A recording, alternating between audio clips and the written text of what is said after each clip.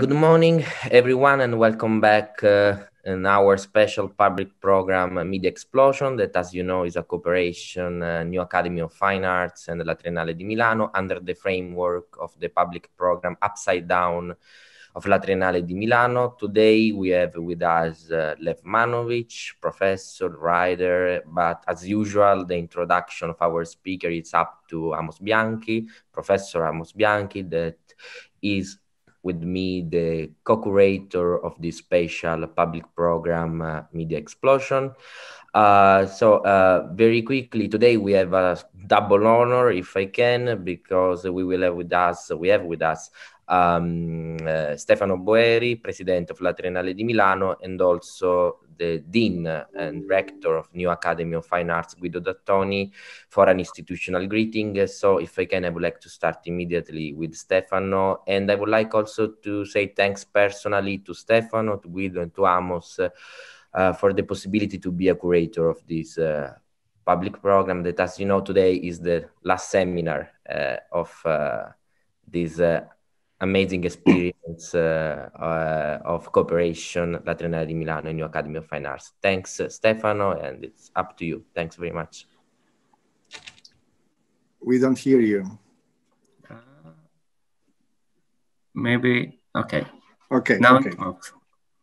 So thanks, Leonardo. So on behalf of the Milano Triennale, I would like to express my great satisfaction in hosting today the thought of Lev Manovich and his crucial reflection on the future of culture, media, and in this hopefully post-pandemic phase. I also want to thank Leonardo for having built this opportunity, and NABA, Nuova Accademia di Belle Arti, and its director Guido Tattoni and Amos Bianchi for allowing us to start a collaboration that I'm sure it will be more and more intense. Thank you so much, and Lev, I'm so happy to see you. Thank you. Thank you to Stefano Boeri. I also would like to say something before we start. I don't want to steal too much time from this lecture that all of you are waiting for. This is the last of the lecture series we have organized with Triennale Media Explosion around the human. We had Joanna Ziniska, we had Stefano Quintarelli, Margaret Atwood. Today we have the pleasure to hear Lev Manovich. This kind of meetings set itself in a context in which NABA is a forward-looking academy. It was born 40 years ago with the idea of working with the academic tradition and employing a more contemporary language. And 40 years later, we still embody that sentiment, and we wonder what's going to be the next contemporary language, what's going to be culture in 10, 20, 40 years. So today's lecture really fits perfectly our academic intent that we continue doing in class every day. So we even have a whole study area, the new technology of fine arts that Professor Bianchi leads, that is even more involved in experimenting how art, products, events, technologies are going to be in the future, and to explore and inquire in, what's the relationship between all these entities, what's going to be around these factors, and how human beings will interact with them. So analog digital ecosystems, human and non-human entities indifferently, with which we will going to interface more and more organic and inorganic elements with smoothly, let's say, very smoothly and seamlessly, that's the word. So that's how today's lecture is really perfectly fit in this research context that we bring forward every day with our practice. And Manovich's perspective is certainly welcome and interesting for our students that I see very numerous in the audience, so thank you. And also the general public, people that are not our students, that I also see. Very short time more for some thanks, as this is the last of these encounters. Obviously, I would like to thank very deeply Triennale and Stefano Boeri for the hospitality and the partnership we had in organizing this series of events. Also, Damiano Gulli, who really actively cooperated with us in realizing those 4 meetings. Professor Bianchi, Professor Caffo for curating those lectures.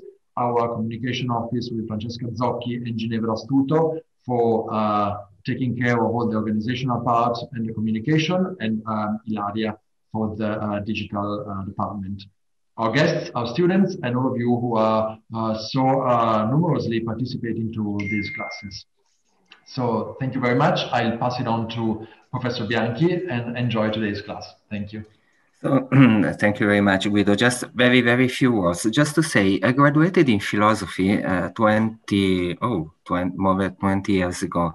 And then I moved to media studies and communication studies.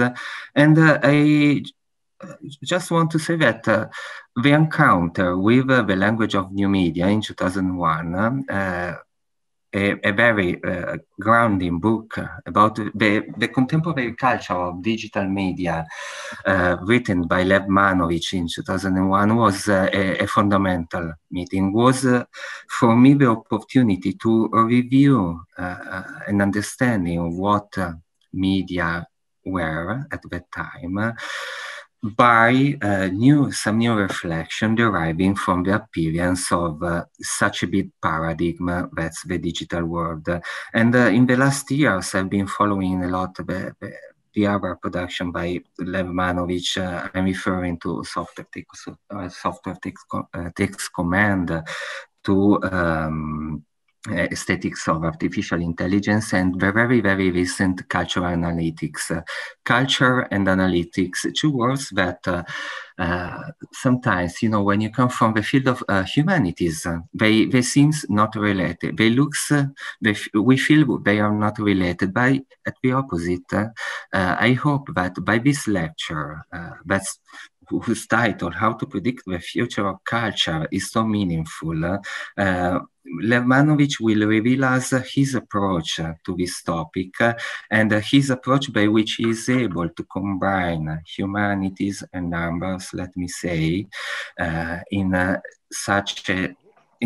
one unique theoretical reflection. I just want to add one thing. Lev Manovich is famous worldwide as a theoretician, but he is also an artist, he's also a designer, he's also a person who in his classes, experiments, put in practice his theories. He's one of the persons in the world who is able to provide us some ideas, some new meaningful ideas about medias, both from the practical perspective and from the purely theoretical one. And that's the kind of approach we try to carry out in our Academy of Fine Arts. So I leave immediately room to Professor Manovich. I hope our audience to enjoy this conference, and you have that button, Q&A. Please write any question you like to raise to our very welcome guest. Thank you, Professor Manovich. I leave Thank you so much. Yeah, thank you so much for this invitation. I just yelled at all the people who invited me because I couldn't find the email with the link. So I hope you'll forgive me. But it's like a ultimate horror, right, of a Zoom era is you can't find the link. I want to say that I'm deeply honored and I'm nervous because I'm in front of really my heroes. But I have, some maybe good news for all of us. Recently, I realized that I do have quite a number of people who are interested in what I'm doing in Milan, in Italy, including Milan. I think maybe because Italy is, out of all countries today, is the one which is still very interested and take very seriously aesthetics. Aesthetics is not just about beauty or decoration. It's not about wallpaper. It's a way which makes us human, right? We humans had paintings and songs and dance tens of thousands of years ago, before we had language, law, philosophy, and business, right? About 70,000 years ago, before Microsoft Excel. And I think Italians are the ones who understand it.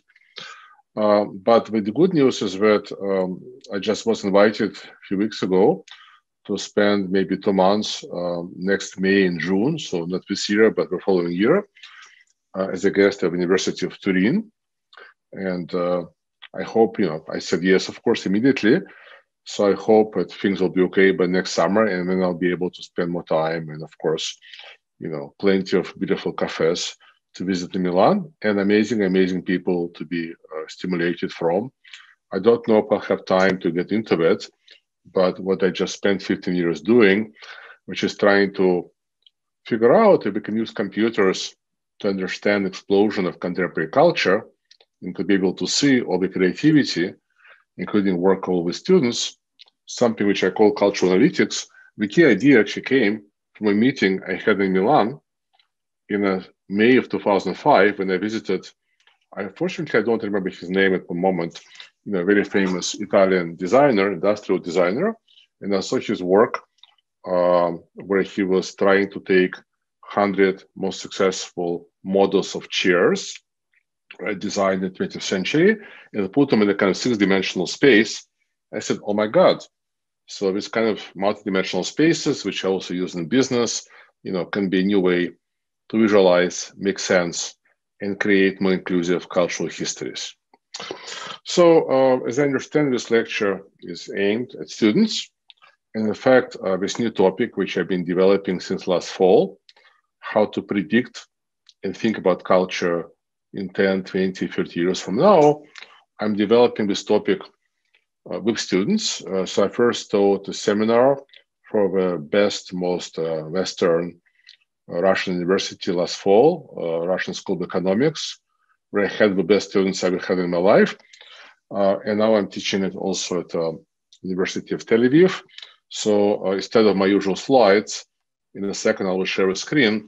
And in fact, I'll be sharing with you the same class materials I'm using in my class. So I'll be taking it from a class. So you'll get like a very compressed version of this class in about 40 minutes.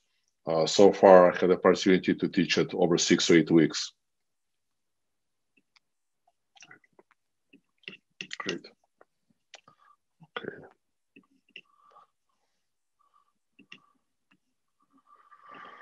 All right. Perfect.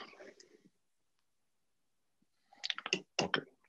So the idea for this topic came to me, in fact, maybe 4 or 5 years ago, when I realized that we're surrounded by institutions, companies, non-governmental organizations, consultants, who are in the business of predicting the future, but the future which we talk about somehow never includes culture.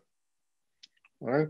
So science fiction movies and novels, NGOs, think tanks, and many others make predictions about the future, but these predictions seem to only concern social and economic aspects of human life, technology, space travel, the impact of climate change, countries' economies, population growth, and so on. In fact, we are never told what kind of culture we may have decades from now. Fashion, literature, cinema, social media, visual art, theater, performance, all these wonderful things which makes us human are absent from these predictions. And when people do want to think about cultural future, we seem to always focus on technology, right? In fact, there is probably expectations from some of you, but I'll be talking today about technology because many people have this wrong idea that Lev Manovich is the one who writes about technology, whereas I'm one who writes about art. The reason I focused on new media, like some of us 25 years ago, is that that was a new kind of means to make new aesthetics, to create space and time. If it was 100 years ago, I would be working in film, photography, X-rays, fax, and probably would be assistant to Mahol Linage and Bauhaus, right? But now new media is no longer new. We have to think ahead. And why is it important not to spend too much time to think about future culture in relation to technology? Because technology never really matters. It never completely determines the kind of culture we have, right? Yes, people connected, we shift to capitalism, to development of Renaissance perspective, but it doesn't determine all the varieties, all the variability, all the poetics of perspective we saw among various Italian painters in the 15th, 16th, 17th century. Yes, certainly, the film and photography were using technologies over time that 20th century cinema was based on 19th century technology of electricity and electric motor. But again, right, even though we see the technologies has influenced the arts and culture, we never completely determine the full variety, the full breadth, the full richness of human aesthetics, the narratives, the spaces, the times, the looks, and so on. Yes, Impressionist painters were made possible, perhaps, by the development of a new technology of oil paints, but we don't want to be like vulgar Marxist, and we don't want to say that culture, aesthetics, art is completely driven by technology. So that's why when I teach this class, I tell my students, I don't want you to think about VR, ER, robots, AI, and so on. Of course, it will be present. Of course, you can't get rid of it. It's going to be this noise that will be buzzing in your head because it's impossible today to open any source of media and not to have news about it. And I myself read daily news about new advances in machine learning because I think it's very, very important for culture. But precisely because this is so easy to think about future culture in relation to technology, I don't want us to do it. So having made this as a kind of requirement, we can say, right? We can say, if we don't think about technology, right? What else can we think about? So here's some examples of what I develop and see as topics for this future, let's say, sci-fi digital humanities, so to speak. So one is we can think about speed of change. Is the speed of change we see in the 21st century is indeed different from the speed of change in the last 150 years. Around 99, many people thought that the speed of change in the 21st century will be about 1,000 times faster. Well, I don't really see it, except maybe in the relentless development of computer chips and deeper and deeper neural networks, but definitely not in culture. So we can ask, why do particular historical periods see the accelerated speed in lots of cultural innovation? For me, for example, probably the most important period of cultural innovation in modern history was between 1907 and 1932, when within a few years, people working across all the different art forms and also across things which we named design. We also invented design. These people invented new languages for representing space and time, new communication principles.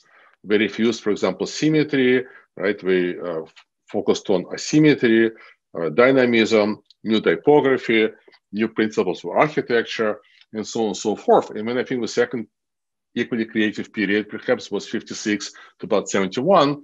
And I think the tragedy of our own period is we have amazing technology, amazing communication, and yet intellectually, the kind of discussions we have about arts and culture are way more primitive than what we had, in fact, on television, even 40 years ago. Can we quantify the speed of cultural change, the speed of cultural innovation? And if we quantify it, can we perhaps even predict when cultural innovations will accelerate next time? Scale. So scale is another very important concept. It's obvious to me, or at least from my point of view, the single most important dimension of social, cultural, technological change in the last 30 years is the scale. So in 1990, in fact, 30 years ago, we still live in a Cold War era. In 91, the Soviet Union dissolves. The Cold War officially ends, at least for 30 years. Maybe now it's coming back. And hundreds of millions of people in China, Vietnam, Eastern Europe, and other post-communist countries join the global world. Right, there's new scale of travel, discount airlines, the telecommunication becomes eventually kind of free. And we have hundreds of millions of new people who join the global world of consumption, leisure, and culture. But not only that, right? So not only we have today, billions of people posting billions of cultural artifacts, images, and so on Instagram, Facebook, etc. But the scale of professional cultural production have also increased tremendously in this last 30 years. Think about all the new art schools, design schools, film schools, and so on, both physical ones and all the endless programs today which exist online, right? All the places you can take classes, Skillshare, Coursera, and so on. think about all the new biennales, Kunsthalles, Fashion Week, Design Week, and so on. So both in terms of, like to say, amateur cultural production, consumption, remixing, and participation, and also in terms of professionals, the scale of contemporary cultural world has increased tremendously in the last 30 years. So has this increased globalization, this increased interconnectivity led to a new kind of cultural renaissance? I'm not sure. And what in general, more theoretically, we can ask is the effect of a scale on culture. Maybe perhaps was something nice about, for example, the Cold War era, because you had one system in the kind of capitalist Western world with its own ideas, and you had another system in so-called communist world. They communicated, but they didn't completely follow each other. So how can I understand more theoretically the effects of a scale, the numbers of creators and audiences on content and forms of culture? I mean, what is the size of a cultural audience in Milan, in 1700, 1900, or 2000? In 1870, 1860s, at the time of Dostoevsky, Tolstoy, and so on, were only about 300,000 people living in St. Petersburg. So, it was this kind of pre-Facebook era, so to speak. What was the size of people in 1925 participating in this avant-garde reinvention of communication languages? And another aspect of scale is probably the single most important development of the last 20 years, which is the growth of global middle class. Right? In the last 25 years, the size of global middle class grew up a few times, and mostly this growth, of course, is taking place in Asia. And the internet and social media now allow instant global distribution of new cultural works. So we have both scale in terms of quantities of people, quantities of artifacts, and also the scale of distribution. So how do such developments affect content, form, and aesthetics? So a couple of more dimensions, and of course there are many others, but this is just the ones I find to be I'm more interested in. Question of identity. So contemporary society tells us that we need to express our uniqueness and be creative. You have to create, it's the name of one of the endless, beautiful, fashion stores in Seoul. I pass by when we go over every couple of weeks. I didn't mention that for the last year, we've been living in Korea. My wife is from here. She's in performing arts. And of course, Asia is now, by far the most advanced aesthetically part of the world. So for me, it's very natural to think about the trends I see here. So at the same time, the society offers us ready-to-use elements and templates to create our identities, from fast fashion to Instagram filters, PowerPoint templates, various objects you have in 3D software, and so on and so forth. So how can we expect this contradiction to play in the future? On the one hand, the mandate to be unique, to express your uniqueness, at the same time, to fashion this uniqueness out of pre-existing elements and templates. And then we can say, bringing a bit more business language to that, how far we can expect customization and localization of products and services to develop in the coming decades, right? Now I go to Amazon webpage. Amazon webpage, every time I go over, it gets customized because we have my data, so they recommend me different books, but the aesthetics of the page stays the same, right? Why? Even if in digital world, the aesthetics is not customized, according to my aesthetic taste and preferences, obviously it's not happening in the physical world, right? So we still live more or less in a society governed by 19th century idea of mass production, right? Despite the fact that we have millions of cable channels, right? Billions of Facebook groups and so on. Aesthetically, we're still somewhere in the 19th century. And now that we are at the word aesthetics, which is my favorite one. I first wrote about aesthetics in relation to Instagram in my book, Instagram, A Contemporary Image, which I've written over a few weeks when we were in a small village in Thailand. So I was able to focus, and then I published it online, and it's now translated in Japanese and coming out in Italian. And then I introduced this idea of aesthetic society, which of course should be very obvious to Italy, but at least in the English language, I couldn't really find anybody using this term. So I said, okay, I'm going to introduce this term, aesthetic society. And now I'm developing a new book, which is also focusing on this term. And I define aesthetic society as the society where aesthetics, design, artistic modernist creativity, originality, innovation play a key role, both symbolically and economically. So these concepts have become core values of a whole society, as opposed to being available to only selected social groups, such as upper classes and professional artists. Right? A different way to say it is to say that in an aesthetic society, which to me begins to develop in a modern period around, right, 1996, 1997. So 96, we have Wallpaper magazine, right? 97, we have Colette in Paris, the first design store. Even later, we have this kind of minimalism coming from Japan. And now I'm in Korea, right, where every 50 meters there's a cafe with better design, with top design hotels in Europe or America, right? I mean, the level of aesthetic sophistication, what I call 200 shades of gray, we whisper of differences between elements is very sophisticated in Korea. And it wasn't like this 10 years ago. So it's not some kind of traditional Korean aesthetics. No, it's something else. But where else this sophistication is going to go in the next 10, 20, 30 years? Sound, touch, smell, and so on.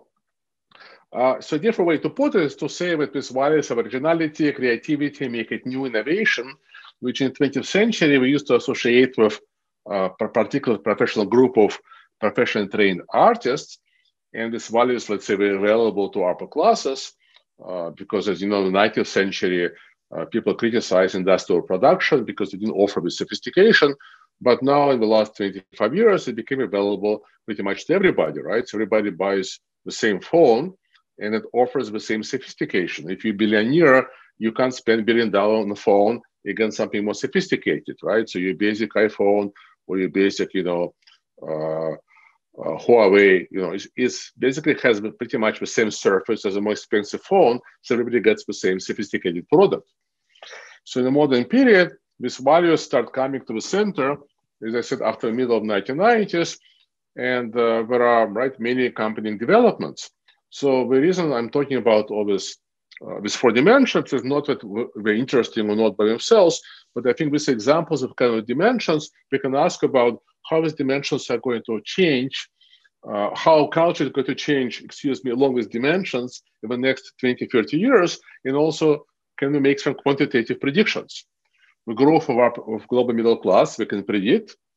The emergence of experience economy, we now live 20 years in experience economy. The commercialization of a cool, hip, avant-garde, and experimental. This begins in the first part of the 1980s. New manufacturing methods, new materials, and adoption of digital technologies all contribute to the development of aesthetic societies. So when you can say what levels of aestheticization of everyday life may reach by 2050. And I'm just going to come back to your frontal face for a second, because we all have seen too many slide lectures. And what I want to say a bit like paradoxically, right? Forget about the digital. Digital is the past. There is nothing aesthetically interesting about the digital. The fact that we're now living our life in front of the screens, 20, 30 years from now, we're going to look with spirit with big shame. Why did we spend all our best times of our lives in these digital prisons? And this is not to say that I'm Luddite, of course not. I make my living by talking about computers in the future. But what I'm trying to say is that the sensorial, the physical, the relational, right? The whole wealth of human senses, which is we experience, right, and we use in communication. And our media until the 19th century was more or less using the senses, right? Even something like using, paper and a typewriter, right? With a certain physicality to that. Right, we're in this very particular period where everybody looking at the small, tiny screen, and all the screens are the same. We all made from rectangular pixels. This is really a dark middle. This is really, I would call, digital Middle Ages. And this is going to go away. Trust me, 10, 15 years, or maybe 20 years maximum, we'll have some new sensorial, three-dimensional, holographic, but also very material interfaces. And this is one thing I predict, that in 30 years, We may still have images, we'll probably have video, although most of creativity probably will move into three-dimensional sphere, a kind of holographic. But I think the screen will have to change. Otherwise, people will just, don't want to live in this kind of culture. Okay, so that's kind of like one approach to think about the future, looking at this very broad economic, social, media changes over the last 30 years, the end of Cold War, the beginning of experience economy, the design wave, the rise of global middle class. And the nice thing about it is that we can predict some of things, right? We can predict, for example, what are going to be the biggest global cities 20, 30 years from now. We can predict more or less the demographic structure of society. And then perhaps, the fact that we'll have these predictions, the fact that we have these numbers, perhaps we can use it to think about culture. But now let me show you a second approach. I will not have time to talk about third approach, which is looking at the modern art, design, architecture, filmmaking, and focusing on the work of avant-garde designers, architects, filmmakers, writers, and so on. People like the Russian so-called constructivists in places like Bauhaus, but more importantly, places like Futimas, which some was a more important theoretically and practically design school in Russia between 1990 and 1929. In fact, we were the first ones, not the Bauhaus people, to introduce this idea that the artists should become designers and define new aesthetics of industrial society. I mean, Bauhaus only got this idea, I think, by 24. So I can talk about it. In the last 5 to 10 years, more and more materials have been published and exhibited about 1920s, 1930s in Russia. And like many people, I'm realizing that everything you know about Russian avant-garde is a tip of the iceberg. And there is so much where there are so many ideas which are completely innovative, which I hope we'll see realized in the next 10 to 20, 30 years. Like, I'll just give you one example. So in 2019, I was lucky to be in Moscow 5 times, and I saw the pioneering exhibition about the first Museum of Modern Art. What do you think was the first Museum of Modern Art? It was in New York? Of course not. Americans steal everything, right? Americans steal these ideas, and they tell you that we were first. Of course not. The first Museum of Modern Art was formed in Moscow in 1919. All of avant-garde artists, Malevich, Tatlin, Kandinsky, were part of this museum. And this museum was still very innovative. It's still more innovative than anything we have today because it was a museum run by artists. Artists are making decisions what works to buy. And it was a museum which was conceived not as a place to archive and exhibit things, but as a place of research. And they put for themselves 4 goals. One is to figure out what to collect. Shall we collect particular artists, like Cezanne, right? Leading up to Malevich, right? We're only particular avant-garde artists, or shall we collect everybody? It's an interesting question, right? Why does museum should buy everything? Just because it costs money, right? The second thing was how to scientifically organize exhibition practice. What are the different principles to use in exhibiting a work? So Malevich, for example, said that works should be exhibited not according to the chronology, but according to the contrast, the way he arranges elements in his supremacist compositions. The third thing was to actually have artists in residence. Can you imagine 1919 artists in residence in a museum run by artists to help his artists develop new art for the future?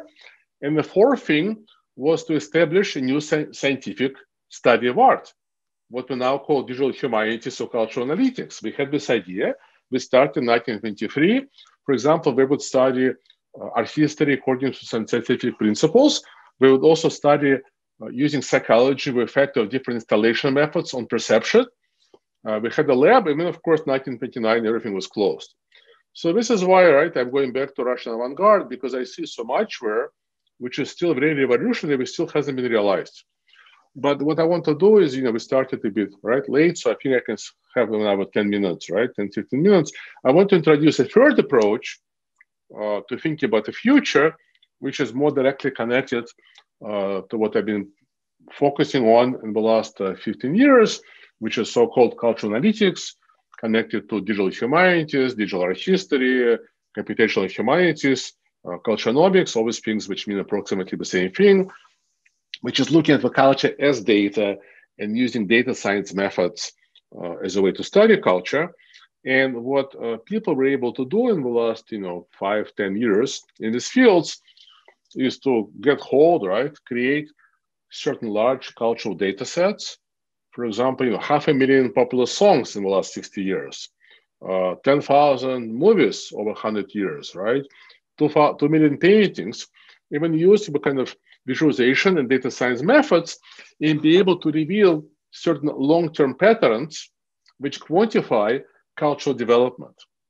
So now that this work is becoming more mainstream, right? Digital humanities is becoming too popular. I said, okay, Lev, you were one of the pioneers of this work in relation to visual images. Now it's becoming popular. Let's do something else, right? When the field becomes successful, I can try to move on.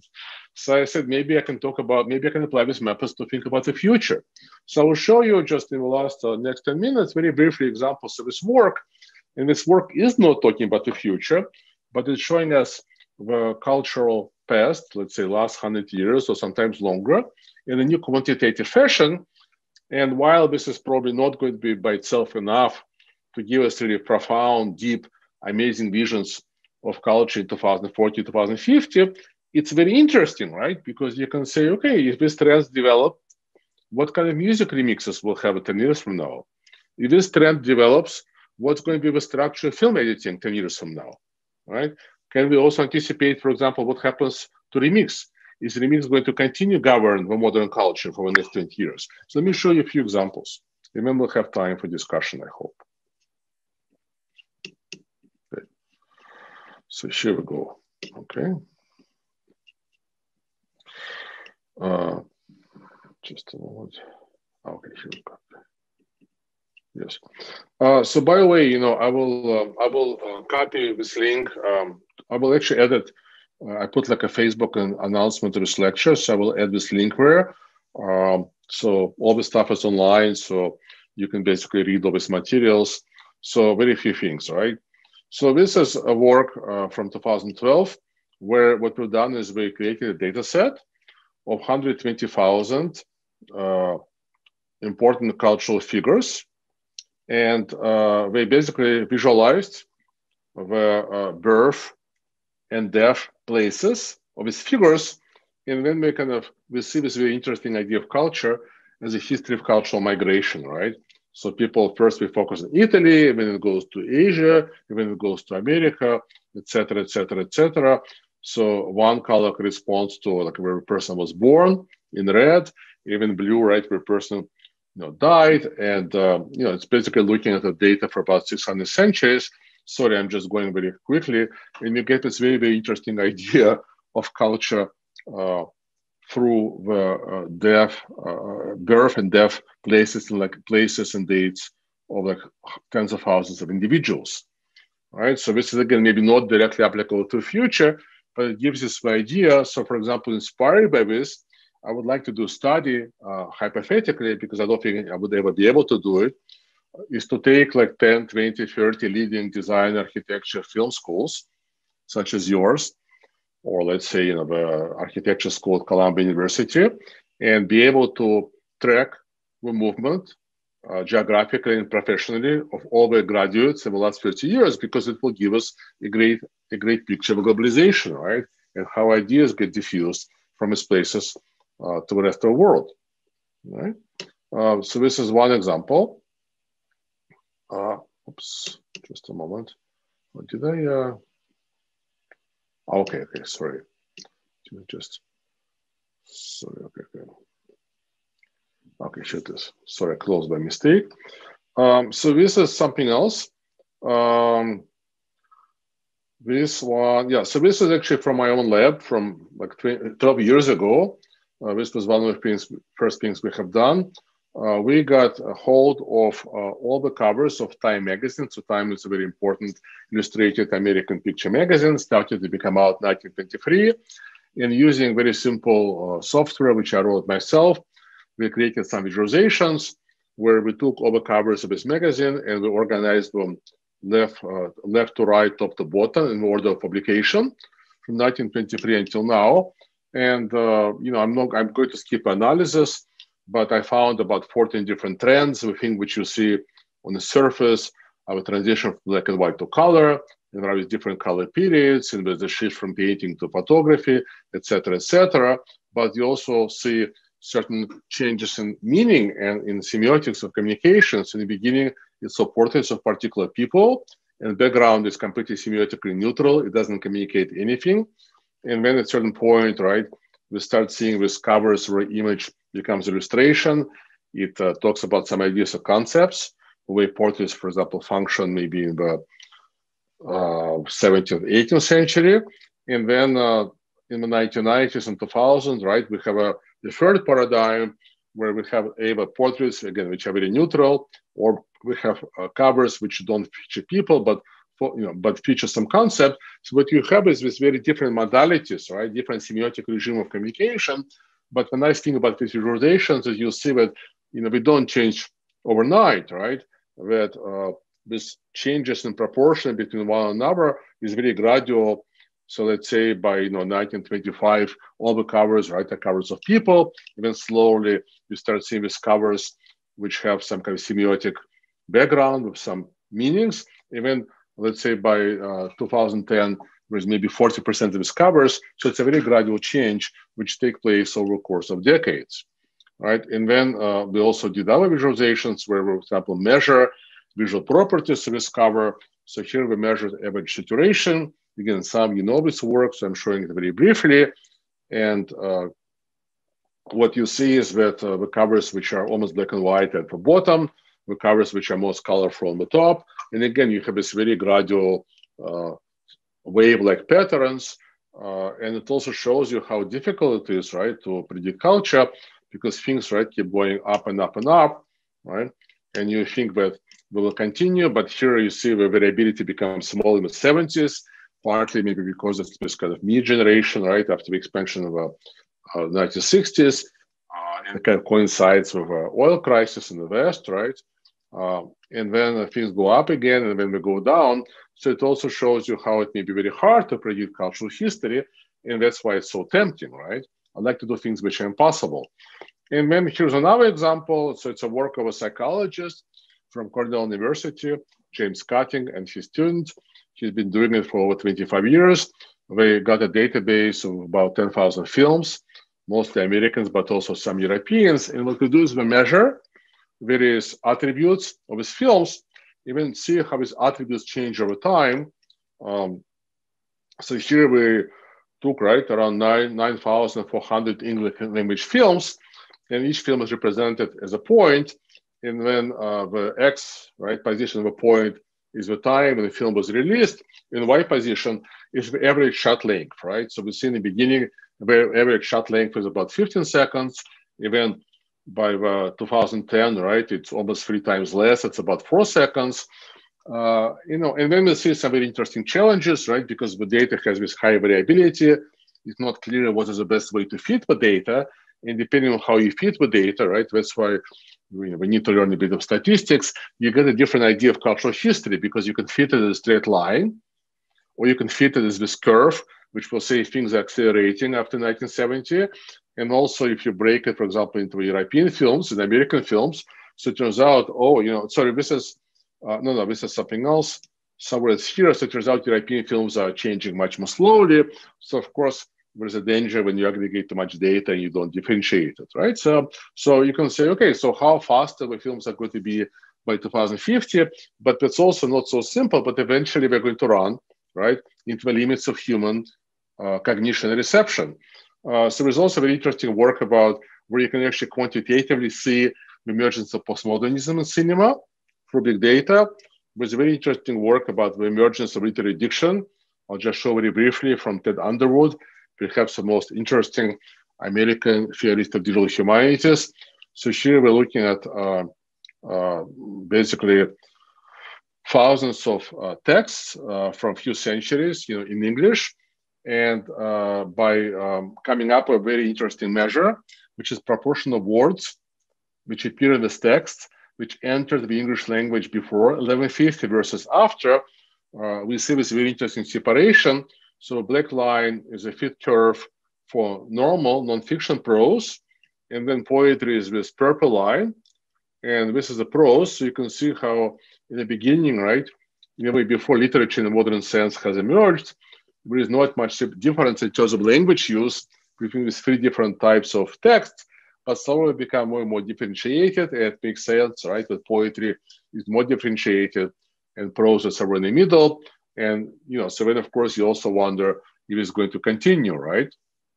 So that's an example of how you can look at certain aspects of literature. Finally, I just want to show you one last thing. And then I think we'll have time for questions, I hope. Just a second. I think it's here. Yeah, the students ask me for readings, so I give them some readings. And let me just see where okay, here it is, yeah. Okay, just want to show you the last thing. So since I've been living and visiting Korea for many years, as you know, Korean popular culture, TV drama, music, so-called K-pop is one of the leading, right, cultural industries in the world, right? More people watch K-pop in Hollywood or Bollywood, and it's very, very sophisticated. So I was trying to figure out, what makes it so sophisticated, and again, can we also predict, for example, how music videos are going to develop? And I found this just one video by somebody in, I think, professional editor. So just somebody in LA.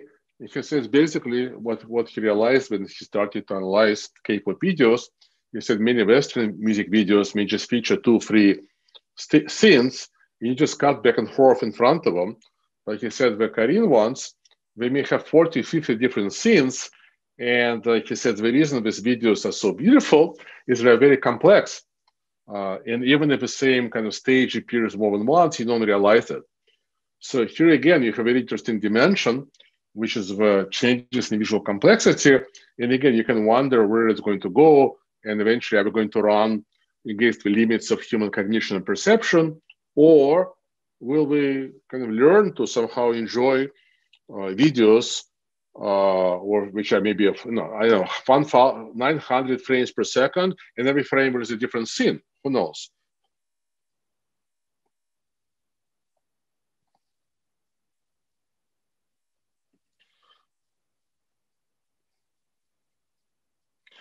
Yeah, so he basically says visual complexity is what in fact makes these videos beautiful. And we'll just play it for a couple of few seconds, and then we'll go to discussion.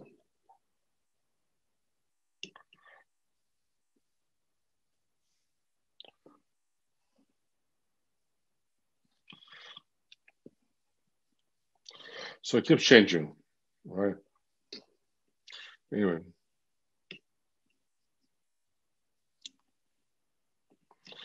Right. So 23 performance setups for one video, right? So this is it. Of course, I was only able to scratch the surface or scratch the surface of the surface, but that's enough. So I think the take-home points is that it's a good idea to try to predict the future, because if you're now 20 or 22, 23, I'm talking about the students, in 30, 40 years, right, you'll just be in the kind of prime of your career. And in my own work, I think I was able to predict some aspects of the future from time to time, right? So in 1982, I realized that in fact I should probably focus my work on digital media because one day it'll be important. In 84, maybe only 40 people were working in computer animation. In 93, I was the first person to make the website and basically started publishing everything I wrote on the website. So I made my career from a website and so forth, right? So I'm not sure what methods I used, right? They were definitely not quantitative, but it's good to be able to predict the future, even in the next 5 to 10 years, not talking about 30, 40, is a way to kind of focus your career. And of course, it's also very interesting to us. And one of the reasons I kind of want us to think about it is I'm a bit tired of what I call presentism, right? Presentism of human culture, right? Everything is about what happened in the last 5 seconds. And now every single cultural institution wants to give panels and do exhibitions about COVID-19, right? After 2 weeks of being in isolation, some artists start making exhibitions. Oh my God, I'm sitting in isolation. To me, it's a bit small scale, right? So I kind of want young people to think on the scale of 10, 20, 30 years. and also to think about other things besides climate change, besides the fact that we'll have no jobs because all the jobs will be in Asia or given to AI, to try to bring back this kind of longer term perspective, which I think humanities used to have and sometimes still have, and also to make people realize that, technology is not everything, right? What kind of novels we're going to read or literary works we're going to read in 2050.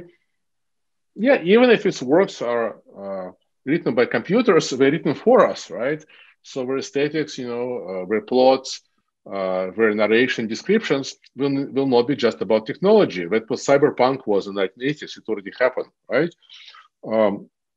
So this is my new project, and as you can see, it's a way to also unite some of my previous interests and to go forward. And it's also a way to ask a completely impossible question. And I think we have to ask impossible questions.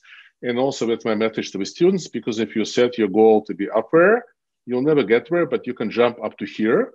And if you set your goal here, you will not even jump that high, right? So I think it's a good idea to only work on impossible questions. And being in university, I have this liberty to do that. So I hope you'll have a few questions for me, and thank you so much for your attention. I'm the one who thank you, Professor Manovich, for your very, very inspiring and challenging presentation.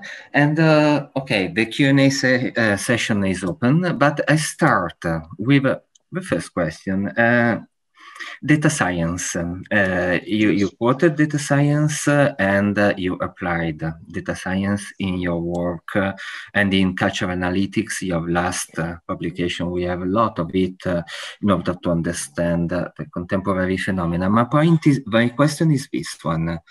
In this moment, for designer, here we have an audience mostly made by designers. Is data science a skill a contemporary designer should have? Yeah. So first of all, let me say a couple of things about design. And sorry I didn't mention, but I couldn't mention everything. I want to keep you guys. I want to lock the door and keep you for the next 3 days. All right. So what I wanted to do, but I kind of was a bit nervous, but I lost the link. Is to start by thinking about how the world was different 30 years ago, right? People didn't use internet yet, only academics, no web, Cold War. We still have half a world locked in communism. People still think about postmodernism as the latest thing, and now nobody remembers it, right? And so on and so forth. But what's more interesting for us, when you think about design today, half of the design fields did not exist. Interaction design, user experience design. Yes, of course, we had, spatial design. Maybe it wasn't as important for space design, web design, always different, right? I mean, the game design, always different design fields emerged between 95 and 98. I remember I was sitting in LA and a person in front of me said, okay, I'm going to postulate this new field called experience design. And most of these fields emerged because we shift to computers. We shift to computers or experience economy. So this is what designers have to think about, that maybe half of the design fields which will exist 30 years from now don't even exist today. So shall we learn about data science, AI, computers? Of course, because this is one of the key driving forces of modern society. And if we can understand how computers, internet, data analysis, artificial intelligence, machine learning are going to be changing society, we're going to be ahead. So it's not just a question, shall we have it as a skill? We should have it so we can make some sense of where contemporary world is going, right? The second thing is data science is a skill. What does it mean? I think to me, data science, it's maybe less of a skill. It's more like attitude. Yeah? So what I'm trying to do in this project is to say, for thousands of years, the humans thought about cultural history, present. Well, we didn't think about future maybe until 19th century, qualitatively. And it worked very well. In the late 19th century, we have emergence of so-called social sciences, which try to think about society quantitatively, and it works in some ways. And now we have a next stage, right, which is development of these disciplines, including my own little contribution, which is a kind of quantitative look at human culture, and it's not going to go away, right? And to me, it's attitude.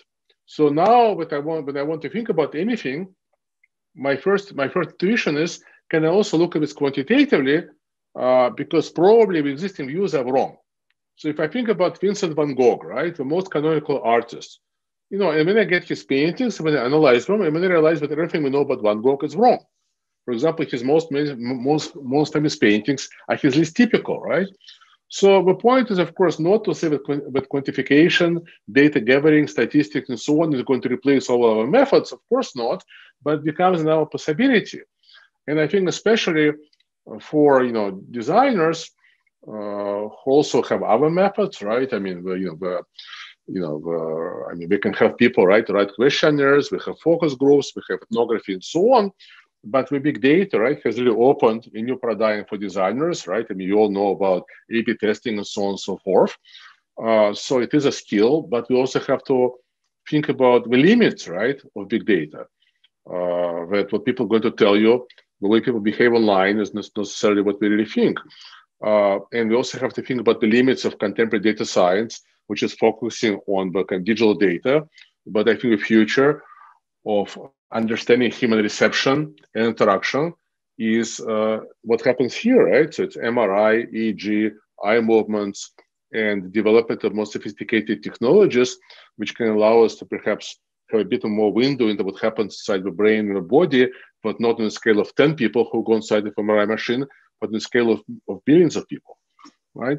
So, so I hope I gave you a few arguments why we should learn a bit about data science, and if we can learn more, we should learn even more. Absolutely, yes, thank you. Well, I go on with a second question. We have a question from our audience.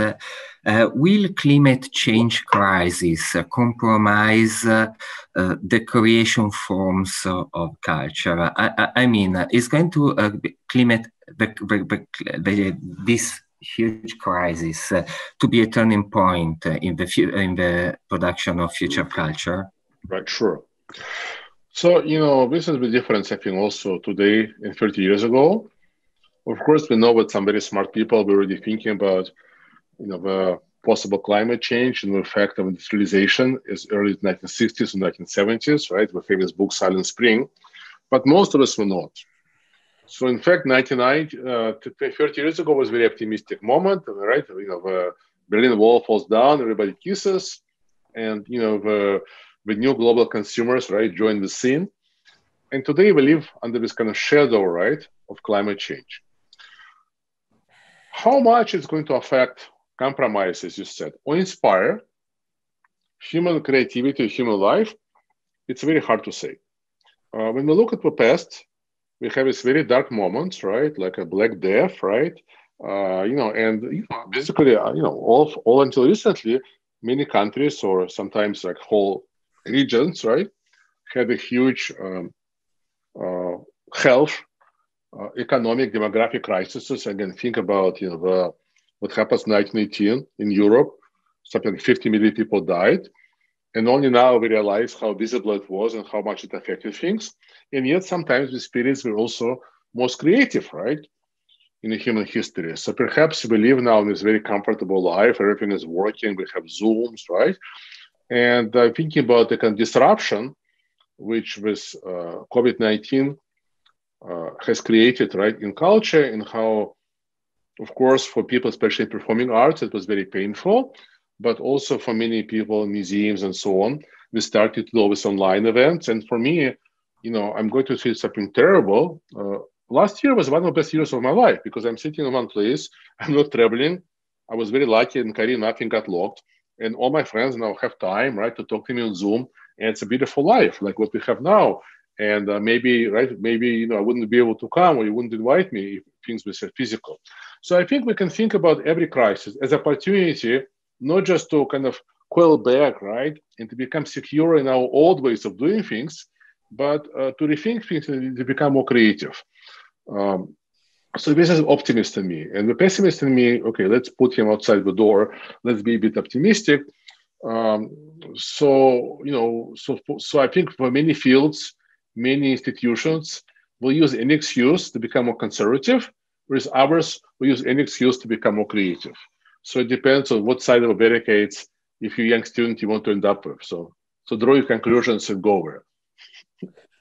So, Professor Manovich, first of all, can you hear me? Okay, so good. We have another question of our public, but first of all, I would like to ask you something. I'm not sure if this is a good question, but it's just an intuition that I have after your talk. If I understand, so you think that this is also the thesis of your paper, Computer Vision, Human Sense, a Language of Art, was published by... Right. Okay, so I think that let me know if it's true that your idea is that the numerical representation of data analysis, it's a sort of new language for describing cultural artifact, experience, dynamics, and that the human language, like, I don't know, Italian or English, okay, it's not enough to describe this kind of experience of humanity, no? And in some sense, I think that the thesis of your paper and of your research is that we have a sort of universal language that we can try to use today to describe something. I don't know if it's true, or a language that is more of a natural language, like, I don't know, Italiano or English or Russian or something like that. So I would like to ask you, who is the public of this universal language? Okay, because I think that this is the core problem of your argument, because in some sense it's true that English or Italiano, or I don't know, it's not enough to describe human experience now, but it's clear who is the public of Italiano, no? I understand. I think I understand your question. Okay. So, Leonardo, you basically were saying in English, you killed me, because this is actually one of the most important questions, right? So, so let's say, approximately 2,000 years ago, or maybe 1,000 years ago, right? Ancient Greece or ancient Arab worlds, people start to use math, right?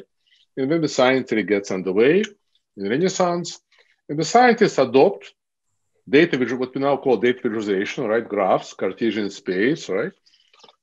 Visual functions and the numbers as a new meta language to talk about the universe. And it allows them to measure things, and it allows them to formulate laws, like Newton's laws, in quantitative forms, right? Very good. Okay, how many people working in science today? Tens of millions, but not everybody.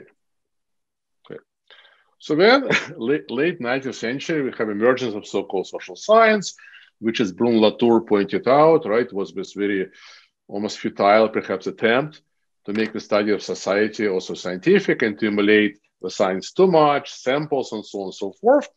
Well, how many people speak the language of social science? It's hard to say. Not so few, because every day you open what I call newspaper, but I mean, you open your Twitter, right? You open your news channel, and we talk about, okay, votes or questionnaires or the effect of coronavirus or the effect of different vaccines, and we use language of statistics, right? We talk about bias, we talk about not a big enough sample, we talk about percentage. So at least on some basic level, the language of social science, which is the language of social statistics, has become the common language, right? So things are not so bad. And then, of course, you look at contemporary moment, you can see, of course, everybody in China, all the high school students, we get computer science, we get math, and that's probably one of the reasons why we're doing so well. And people have to learn math and computer science if you're going to have any jobs, right? So from that point of view, you're absolutely right. But at the moment, my idea is to kind of bring this more scientific ways of describing into humanities and arts. And by scientific, I don't mean about scientific method, I simply mean more precise, right? Because if I can talk about, different colors or textures or, the shapes of brush strokes, right? On a scale of hundreds of thousands of distinctions, right? It's to me, it's just simply more precise. It sounds maybe a bit utopian, and maybe it's only something for professionals, but perhaps, right, as a kind of certain math and computer science education would have to become more default. It can become, the next, I don't know, decade, 2, 3, more commonplace, because simply people have to learn about data, math, to be competitive. Again, I'm not for or against it. I'm just simply saying I think we'll see kind of what's happening. But I want to say one thing is, there is one good thing here. Right? So what I'm really interested in is precision and the ability to narrate, to describe small differences. Why? Because contemporary culture operates with small differences. It's not like postmodernism, which was about, very big things. I go to the store, right? In Korea, it doesn't need to be Zara because we're, right, endless local stores, which give me beautiful organic clothes for $10. Yeah, okay, here's part of a store and there's 50 gray dresses, which has different shades of gray and different materials, or 50 different white t-shirts, right? So I think the contemporary culture is very aristocratic in the sense that it operates with small distinctions. And that's why we need a different language. And I think that with human natural languages, Italian, right, Spanish, Russian, we're very good with categories, but we're not so well with small distinctions, although we do have metaphors, which is very powerful, right? So your question, absolutely, you basically got me to the wall, but I hope what I said is also not completely meaningless. That first of all, we kind of need it if we actually to be able to talk about culture of our time, which is about the small nuances. And I think what's more important to me is you can kill me in a double way, or I can kill myself, because there is also ways to criticize this idea, which is, let's say we describe t-shirts or dresses or paintings or 3D designs using hundreds of different dimensions, but maybe you still didn't capture the main thing because maybe you're not able to capture Gestalt. So just because you can talk about all the different dimensions, maybe you're missing something. So this is the kind of arguments which in fact keep me up at night, so to speak, right? So just because you have, let's say everybody now speaks math, everybody can do beautiful data visualization, but that may be not enough because the problem is that can we account for our aesthetic experiences by breaking them down into separate dimensions, and that's actually potentially maybe a bigger problem which we can solve, right? But let's think about it because we haven't gotten there yet. But so I think there are obviously problems, right? But ultimately, I'm finishing, right? I was educated as a painter since the age of 13. When I was 17, I said, okay, it's very nice. I can make nice painting. How does it really work? I want to describe it. And in a week from now, I'll be 61. I'm still trying to figure it out, right? So so basically my whole life is just one attempt. So I tried semiotics, but semiotics has the same problem because we use natural language. And now I've been trying computers and visualization, and I'm still trying. And, because I want to be able to talk intelligently about millions of beautiful 19th century paintings, which is not cubism or suprematism, which is realism, which are undescribed, right? Most of modern art is not described because we don't have a language for it, because it was figuration, right? So anyway, maybe it's a futile path, but that's been kind of my path. And of course, Italians are smart. We understand that even though I don't say it in America, because in America, for some reason, semiotics became a bad word. Who knows why? I'm a semiotician, and and I can come out of my closet. So I am trying to continue semiotic project, but using kind of different path and see kind of how far we can go, and if I fail, at least we can say we have tried it. Yeah, so. Thank you. Thank you very much. We have several questions from our audience, but one was, sorry, I have to raise one because, when discussing about the topic of this lecture, where we were taking into account also a famous quote from Adorno or Keimer that's infecting everything with sameness. That was the effect of the cultural industry. So my question is, we are really talking about small distinction. It looks like really a ground of the aesthetics, small distinction, delicacy, and so on. And on the other side, we feel that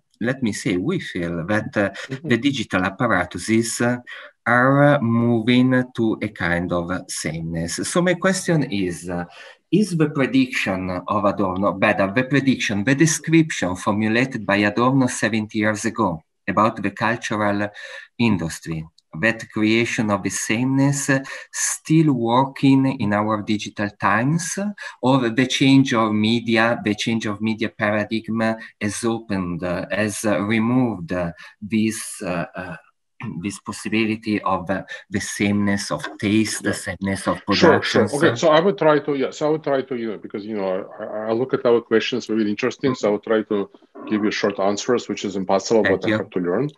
Yeah. Well, so think about Adorno and Hochheimer, right? So we're sitting there in LA in 1943, a bit terrified by what we see. Believe me, all Europeans who come to LA have the same feeling. And then, of course, in the 1950s, the French critics and young authors say, actually, Hollywood wasn't so bad. It actually was full of actors who had individual styles. So already 15 years later, the same Europeans who look at the Hollywood and said, actually, it was, it had much more variety.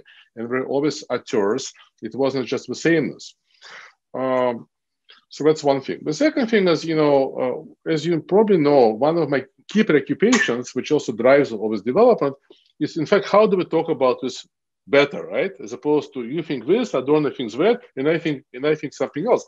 So how can we measure variability, right? Which, of course, is another very impossible thing. But we can. So, for example, in the last 7 years, there has been a number of papers published where people use data sets of tens or hundreds of thousands of popular songs. And because music has this kind of formal theory, where music is, I think, supreme art, you can actually quantify, to some extent, variability. If I had time, I would even show you a project from New York Times Media Lab from 3 years ago, where we measure variability of summer hits, and we show you how it's changing very systematically. So we can actually talk about these questions quantitatively. And here's another example, right? What is the effect of recommendation engines? For example, YouTube, Spotify, Amazon. Do people end up looking at more things? Well, it's very hard to study because this data only fully available to the companies. But there was a study 10 years ago where we look at the YouTube, and we said, actually, according to our analysis, people who use YouTube recommendations basically watch more different things and more different genres, more different subjects, so it increases your variability. Even 2 years ago, Spotify also released the research saying, okay, we'll have a look at our data, and according to our data, the average Spotify consumer every month, you can, over a course of, I think, 24 months, you listen to more different songs and different genres. So far, with very few quantitative studies suggest that, in fact, digital culture leads to more variability, not less. So why do all intellectuals don't think so, right? We should examine our own assumptions. But I think, right, it's very hard to make this statement general because you can always find examples pro and con, right? Obviously, you have another example that as everybody uses Google Analytics, right, and other tools like this, so everybody is now aware about the effect of changes on their Instagram or website, on their visitor numbers, right? Google Analytics is installed like something 60% of all websites.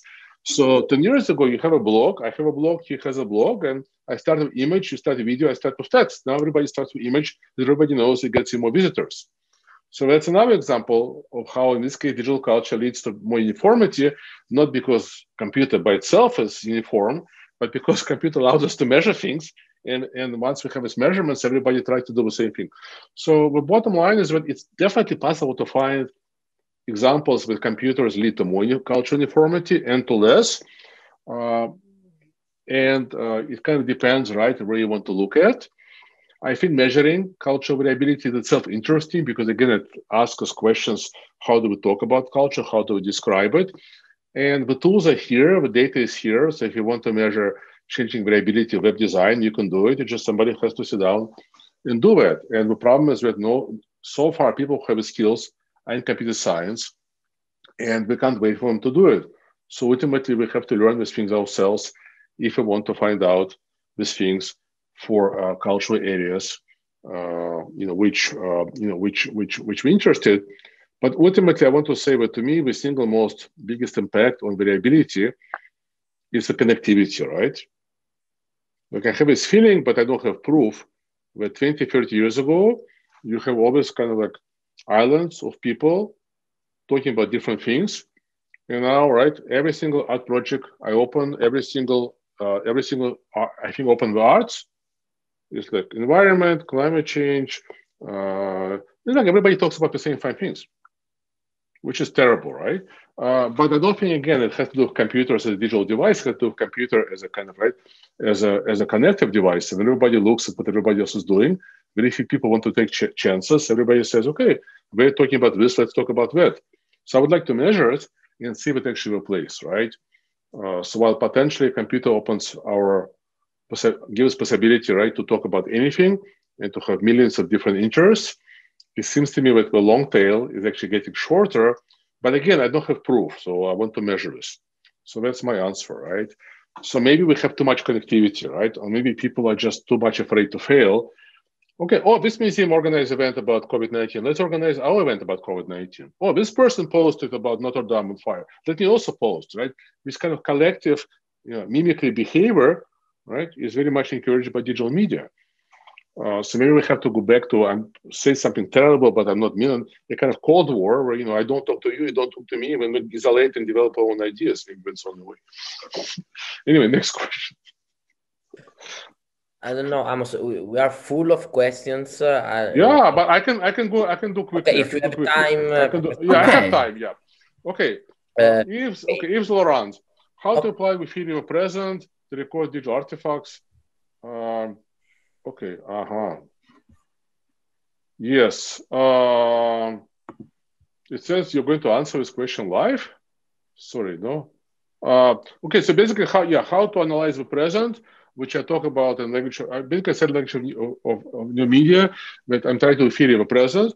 How can we do it today when present became thicker and faster, and that's the speed? Well, that's partly I'm focusing my attention on Russian avant-garde because it's not changing. I now realize that all the academics become historians because you got tired of chasing the present. But I have to be more selective, right? So I can't talk about all digital culture. I can't talk about games, etc. I have to be very selective, even I can do it, but definitely it becomes more difficult. Next question, how has the database logic influenced people's perception of reality since 2001?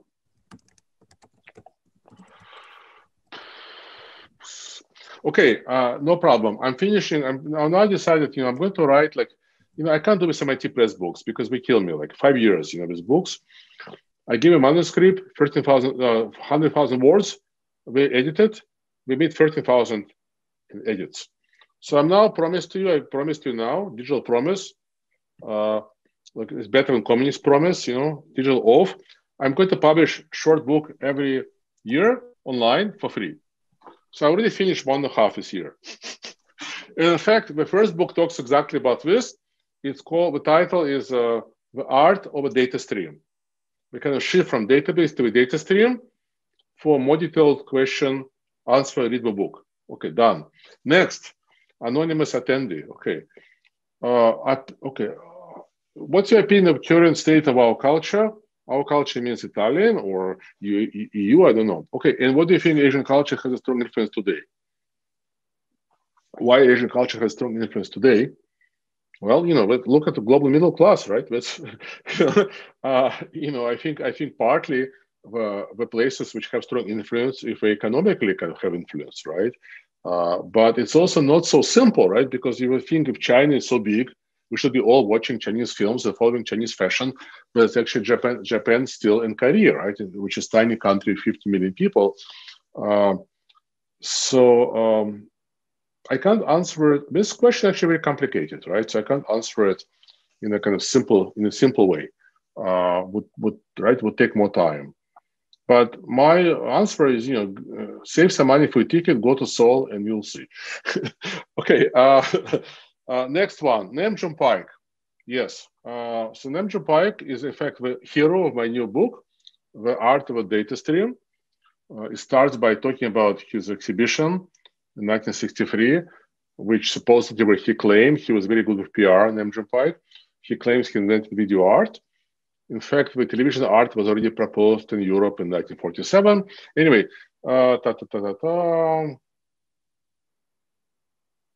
yes, from discontinuous to continuous, video mixer. Is there yet something? But very interesting. But Donata, what is the question? I'm not sure I fully understand. Sorry, let me go to the next one. What do you think about the role of gamification in our future?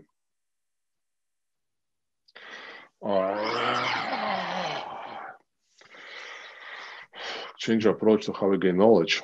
This is a good question, but yeah, well, it's another lecture probably. Another lecture, yeah. Well, it's I don't know, right? I'm very kind of conservative, right, in my taste. I'm not big fan of games or gamification because I play in life already. I don't like to go to casino. I find this to be super boring. So I actually find gamification is very boring. Like I'm trying not to use any apps which gamify me. Like I'm using this, Todoist, which is best to do application. So it gives me this, karma points. But maybe because I know too much about how it works, it doesn't affect me. But I think gamification is okay as long as people learn, right? Yeah. Basically we already lost to Asia, right? I mean, all the top graduate schools in America, right? I mean, Americans can't get into most of the graduate schools because all taken by Asian students. So Americans gamify things, and Asians are sitting on their behind and learning like crazy. Okay, so you can gamify as long as you're not going to lose. And it's very pragmatic. In a moment like this, everyone has access to the same tools. Well, no. Most people don't know how to use internet. You know how I know? So I get invited to do various events, right? Not always as interesting as this one, maybe once a week. Most people say, Lev Manovich, what is your... Okay, I say, where can I find your CV? I said, well, you Google Manovich, and then my CV comes up. Oh, even every 2 weeks, I get some message from some friend on Messenger. Say, dear Lev, so-and-so was to invite you to give a talk. We can't connect, we can't find you. Google and find my email, right? So most people don't know how to use internet. People, if academics knew how to use internet, we would be so much better already, right? Okay, no, seriously. Therefore, same possibilities to produce content. What is the key to producing qualitatively better content? Work your ass off, okay? Work your ass off. If people like some influencers may spend 8 hours to make one photograph, right? If you watch YouTube videos about photographers, right, may spend how many hours to make one photograph? The film editor at Netflix may spend 3 days to do a rough cut of a 2-minute scene. Work, right? And I will finish this by telling you an anecdote about Lenin. Lenin, right? So Lenin says to his wife, dear wife, I can't spend time with you. I'm going to spend weekend with my girlfriend. Like, okay, sure. We're all communists, we understand, you need some stimulation, dear comrade, go. And when he calls his girlfriend, says, sorry, I can't spend time with you. My wife really needs me. Of course, dear comrade, of course, my darling, I understand. You have to be with family. So what do we say? Lenin tells his wife, he goes to his girlfriend, he goes to the library, and what he works. Okay, sorry, maybe it's not very politically correct, but kind of like, but this is actually the answer, right? Work. I work because I love it, because I don't know what else I'll be doing if I'm not working. I don't know what is a holiday, because every moment I write some idea in my notebook, it's like already a holiday, right? From worrying about all the emails I have to answer. So I'm not sure what it means to take holiday for creative people, but if you have to, you can. Maybe I'm too much American, but the point is that if you want to produce quality content, whether it is academic theory or YouTube or whatever, but I have a particular advice also for students. I have a theory actually how to be successful. Involves data science, but don't do what everybody else already doing, because you're too late, right? So figure out how to predict the future, figure out which things are emerging, right? And then figure out which of these emerging things will be needed, and then be the first. I think the reason I'm here is not because I'm particularly good. Often my articles are not so great, but often I was the first one to write about something, right? Even you get credit, right? So don't spend time only learning about your field, because you'll be obsolete in a few years, right? learn as much as possible about everything, travel, and learn how to anticipate the future. So that's basically my advice. Works for me. Something else? So this is, I think, we got to explain your background. Explain your background. The background. Nice. Yes, finally. So we got you guys in the design school, right? How often do you see people using some design background? Why? Okay, anyway, background, I like, now these days, I think it's been fashionable for a couple of years, gradients, right? And gradients is very easy. There's a gradient tool in Photoshop. So I kind of had this idea that I want to make posters for my book, but I got lazy, I only made 3. So I said, how can I make some nice background quickly for my posters? So I just started using gradient tool. And it's also nice, right? Nice colors, complementary, but not completely, right? Yellow and violet. I think it works well. But I can also like reveal myself. But it's because we live in my wife's apartment, which belongs to her mother, to her parents. It's like the 60s, 80s design. You know how this anecdote, right? People go to Kandinsky when he represents Bauhaus.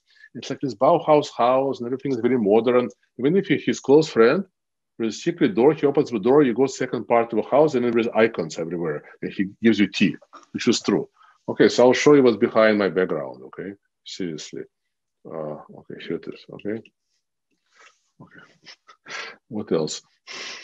Okay, is more questions? No, I think that probably we have another question of Italo Zuffi. Which one? No. From who? Yes, no. You see? Philosopher. DIY? You mean DIY question or? No, Italo Zuffi asked, isn't trying to foresee the future a type of ideology? Okay, yes. Isn't trying to foresee future type of ideology. Well, so question by Slavoj. Yeah. Okay. So I got interested in the idea, right? Who is doing this kind of future studies? So there's a Wikipedia page, future studies. So there's there's many different overlapping fields, right? There's a speculative design, speculative architecture. There's future studies. People like in the 50s, like Rand Corporation, using game theory to predict what happens in the realm of nuclear war, right? During Cold War. But this is not ideology, precisely. Not everything is ideology. Yeah, thank God. Only leftist people think everything is ideology because we themselves think everything is ideology. It's a problem, The problem of future is, how to get rid of Marxists. That's a problem. Who completely took over our public culture. It's, especially in America. That's a problem. That's the biggest problem. They're very hard to get rid of. Anyway, so the idea that you can have a science of the future actually was this idea was proposed by Gilbert Wells, right? The science fiction writer. In 1900, he gave a lecture, and he said, "Look, we should really have a science of the future." Very nice short lecture, and then he published it as a book, and that was the kind of idea. And then I think there's a history, right, to this idea.